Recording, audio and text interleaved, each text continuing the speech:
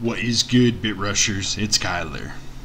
Today we're going to be going over how to set up your config file on the Nanominer for Ethereum. I'm going to break this up into two parts. The first part is going to be strictly for Ethereum, and the second part is going to be if you want to dual mine Ethereum and Monero. If you're looking to mine Pascal, Ethereum Classic, Zcash, Raven, or Grin, process is going to be pretty similar, and you should be able to figure it out watching this video as well. However, I may make a video in the future on these coins. Alright guys, let's get into the video.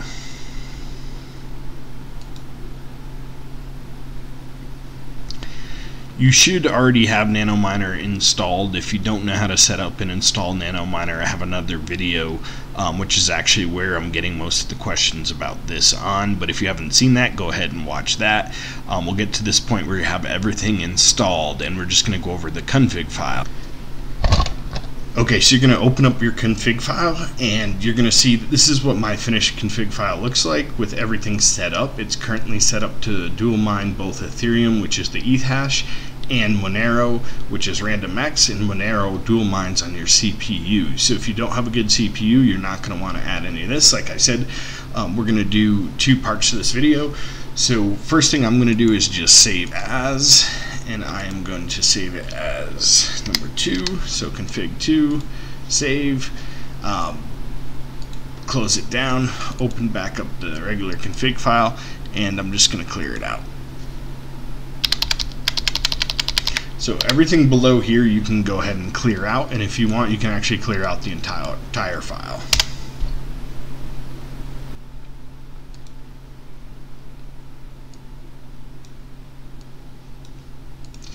So I'm actually going to open my other one just for reference here. So once you have your entire file cleared out, you're just going to need two things. The first thing you're going to need to mine Ethereum is coin equals, and this is going to be ETH. That's it. Coin equals ETH. You can do this in uppercase, lowercase, it really doesn't matter. The only other thing that you need is your wallet. So wallet equals, and this is why I actually opened my other one up because I don't remember my wallet address. I'm just going to copy that. So paste your Ethereum wallet in there and file save. This is literally all you need to mine. You need the coin, you're setting it as Ethereum, and you need your wallet address. That's it, guys. Okay, so just to show you that, I'm going to close that down. I'm going to now open up Nanominer. Okay, so Nanominer started, and the currency is Ethereum. My wallet is correct. It automatically gives it a rig name, so you don't need that. Set it as Grumpy15C1915A, and email it says was not set. Doesn't matter, guys, okay? And look, everything, it won't let me go down slowly, but you can see everything's working here, and I'm just going to wait until I get a share.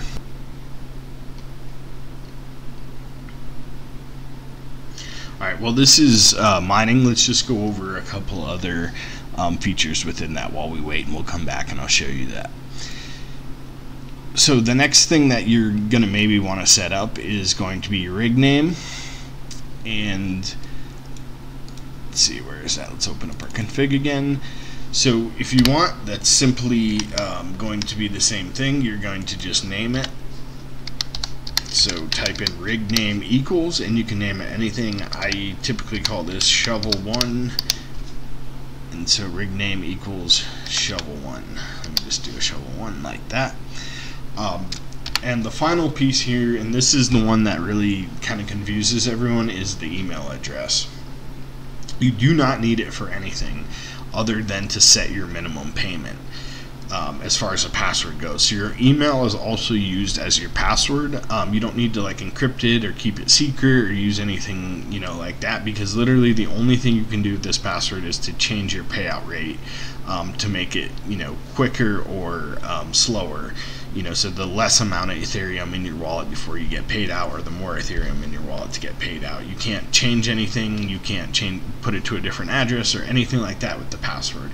So you literally can put anything for that. I typically put password, and so what you've seen in mine is email equals password. password, and I literally just type password as my password. Okay guys, and so if you want to go in there and hack my account and change out my payout rate, go ahead. I don't keep much coin in there anyway, because I actually don't use Nanominer as my main mining software. So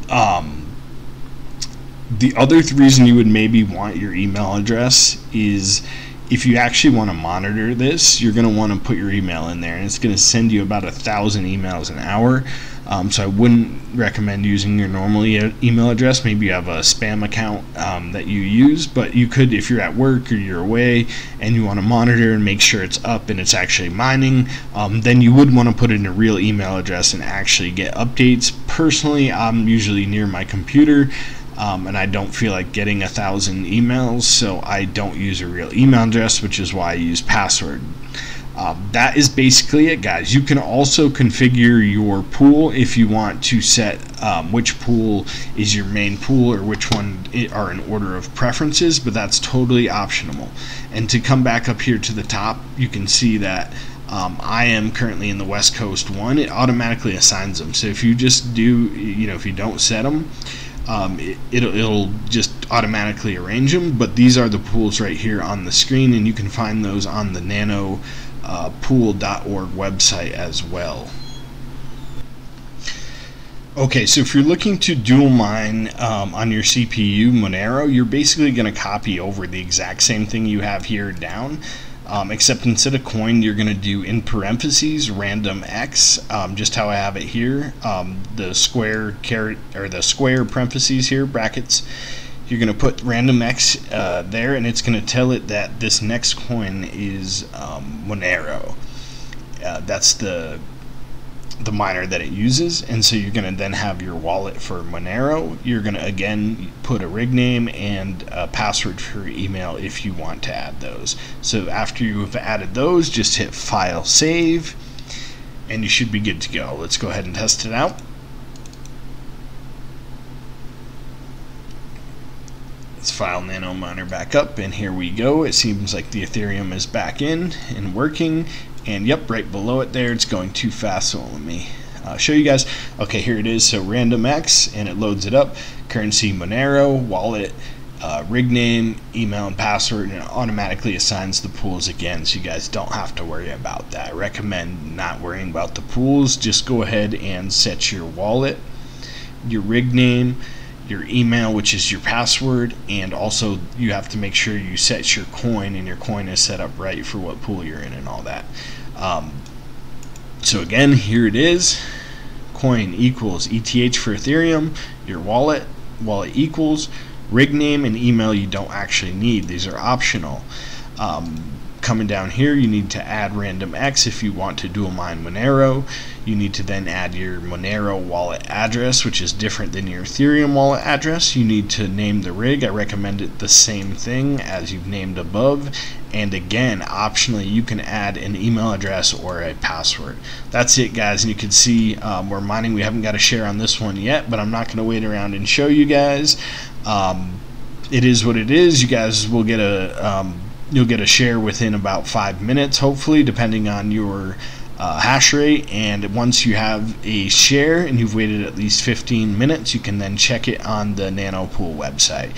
Hope this video was helpful for you guys. If it was, go ahead and hit the thumbs up, smash that like button, subscribe for future videos. If you guys like content like this, hit the bell for notifications to be notified when my new videos are released.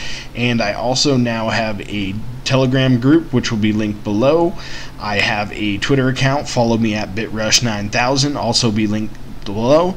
And you can join my Ethereum giveaway at 500 subs. If you want to join that, just go ahead and leave your Ethereum wallet address in the comments below, and make sure you're subbed to the channel. Thanks again for watching, guys. I'll see you in the next one.